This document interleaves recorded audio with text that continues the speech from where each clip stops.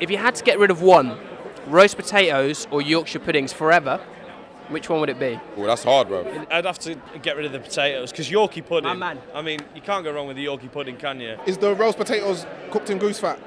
Yorkshire puddings go. No. Yeah. Is it Aunt Bessie's? You know I'm not English, right? I don't even eat those things. We can't show this. Don't let this out to the British public. And I love Yorkshire puddings, but I've got to get rid of them because my mum's roast potatoes are alive still. Potatoes gotta go, bro. One has to go, Yorkshire puddings or roast potatoes? Roast potatoes. This is what I'm talking about. Extra crispy. No, Extra crispy. The Yorkshire's got to go. Part of the reason we get along so well is we don't agree on anything, Charlie, and I'm fine with that. So obvious for me, I hate Yorkshire puddings. They're just disgusting. When you get to your level of fame, you start taking Yorkshire puddings for granted. One thing has to go forever. Yeah. Roast potatoes. Easy. Why? Tell them why. Yorkshire puddings are way better than roast potatoes. No, do you know what? I don't really rate Yorkshire puddings that much. No. I feel like they're great, yeah, but I'd rather have like the roast potatoes 100%. Oh. It's hard, isn't it? Yorkshire puddings go with more stuff.